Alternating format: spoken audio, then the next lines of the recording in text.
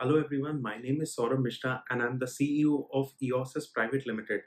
इस वीडियो में मैं आपसे कस्टम सॉफ्टवेयर या मोबाइल ऐप डेवलपमेंट करने के लिए जो प्रोसेस होता है उसके बारे में बात करूंगा।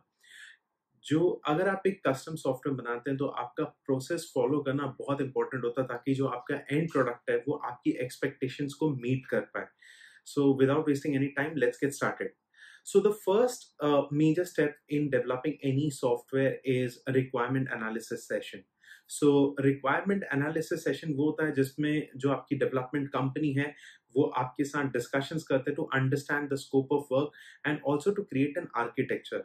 सो हमारी कंपनी में हम इसको सब डिवाइड करते हैं दो पार्ट में। फर्स्ट पार्ट होता है कस्टमर इंटरव्यू, जिसमें हम मल्टीपल कॉल सेशंस लेते हैं कस्टमर्स के साथ and we try to empathize their challenges and try to understand their vision and also understand the business process in much detail.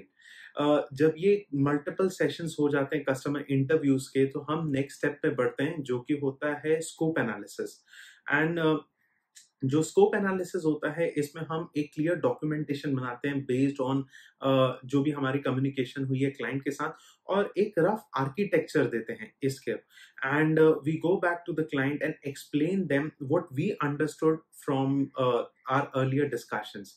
सो इससे ये होता है कि हमारे और क्लाइंट्स के बीच में ट्रांसपेरेंसी रहती है and that is something which I really look forward for because I believe कि अगर आप किसी क्लाइंट के साथ रिकरिंग बिजनेस लेना चाहते हैं so it is very important कि बीच में कुछ गूफअप्स नहीं हो। और आप वो गूफअप्स को अवॉइड कैसे करते हैं? Bye creating clear documentation and explaining them before even initiating the development work that hey, this is what we have understood from the project. So हमारी जो scope analysis होता है उसमें हम multiple documents बनाते हैं, जैसे एक action event sheet होती है, एक data field sub sheet होती है जिसमें basically database का schema होता है। ये इसलिए होता है क्योंकि कल अगर client को कोई particular चीज की report चाहिए और अगर हमने वो data field ही नहीं capture की है so it will be a major problem. So हम client को ये explain करते हैं that please understand this data fields and ये सारी चीजें हम एक simplistic way में उनको present करते हैं and we do it by one-on-one communication and अगर distant client है तो हम उनके साथ team viewer या Google Meet या Zoom sessions लेते हैं। After the requirement analysis session is completed, we move towards the next step. अब जो नेक्स्ट स्टेप होता है उसमें हम क्या करते हैं, उनके लिए वायर फ्रेम्स बनाते हैं। सो अगर ये पर्टिकुलर ऐप या ये पर्टिकुलर सॉफ्टवेयर क्लाइंट फेसिंग है तो उसका जो यूजर एक्सपीरियंस है वो बहुत ब्यूटीफुल होना चाहिए, इसलिए हम वायर फ्रेम बनाते हैं जिसमें हम बेसिकली एक मॉकअप्स, एक स्केलेटन बना के क्लाइंट को प्रेजेंट करते हैं ताकि उनको ये आइडिया आता है कि जो एंड कस्टमर है उसके टच पॉइंट्स क्या रहेंगे ऐप में and how a basic structure view कैसा रहेगा। Once we get approval on that, we move to the next step wherein we design the user interface. So इसमें हम उनके brand color guidelines को लेते हैं और we put it in the app. हम buttons define करते हैं, हम उसमें जो अलग अलग icons हैं वो उसमें डालते हैं and this is purely based on their preferred colors. So इससे client को एक pure visualization आ जाता है कि okay, this is how my end product is ultimately gonna look. Once we get approval on that, meanwhile parallelly मेरी जो दूसरी team है वो डेवलपमेंट वर्क शुरू कर देती, the back and admin panel का जो कोडिंग है वो स्टार्ट कर देते हैं and we do recurring call sessions with the client. So this phase can be called as the implementation or the coding or the development phase, जिसमें मेरे जो डेवलपर्स हैं, प्रोजेक्ट मैनेजर हैं, वो क्लाइंट के साथ डिस्कस करते हैं, एक एक पर्टिकुलर सब मॉड्यूल डिफाइन करते हैं, माइलस्टोन्स डिफाइन करते हैं and at regular intervals showcase them how the app is coming out or how even the backend panel is rolling out. So implementation usually takes the majority of our time because that's where the hard coding is done and validations भी चलते हैं, testing भी चलती है individual module level पे.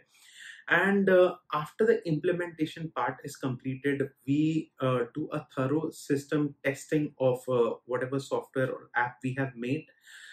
ये internally होता है, हमारे टेस्टर्स उसे अलग अलग पॉइंट ऑफ व्यू से टेस्ट करते हैं। इसमें हम रिक्वायरमेंट्स एनालिसिस में जो शीट्स बनाई हैं उनको रेफर करते हैं to understand whether the end product is meeting all the pain points which a client had highlighted us during the earlier sessions. Once we are comfortable that the software is tested according to our standards, we give it to the client for their beta testing. And once client has also gone through it thoroughly, tested it, given us feedback, and we made the changes, we move to the next step, which is the product launch. अगर आपका mobile app है, हम उसे अलग अलग play stores या app store में launch करते हैं एंड आपको उसके लिंक्स भी देते हैं and the app is live for the general public. Once this is completed, the app finally moves to the last stage, and that is the maintenance phase. And maintenance is one of the most important phases I have discussed in my earlier videos as well. अगर आपके software में या app में कुछ minor changes है तो वो हम करते हैं. और अगर एप्लीकेशंस की स्पेसिफिकली बात करूं, मोबाइल एप्लीकेशंस की, तो जो ऑपरेटिंग सिस्टम्स में ये रन होते हैं वो ऑपरेटिंग सिस्टम्स में रेगुलर अपडेट्स आते हैं. So as a part of maintenance, it is our duty to ensure that your mobile app is compatible to the latest versions of Android or iOS.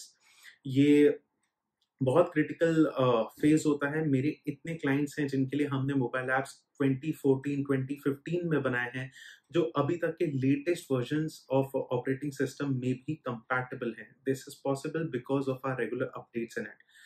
So this was the entire software development process.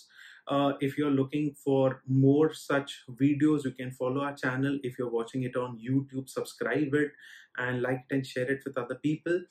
If you're watching it on LinkedIn, Instagram, or Twitter or Facebook, you can like it and share it. And if you have any business inquiries, you can drop us a mail on sales@eosis.com. You can also visit our website www.eosis.com. Thank you, everyone.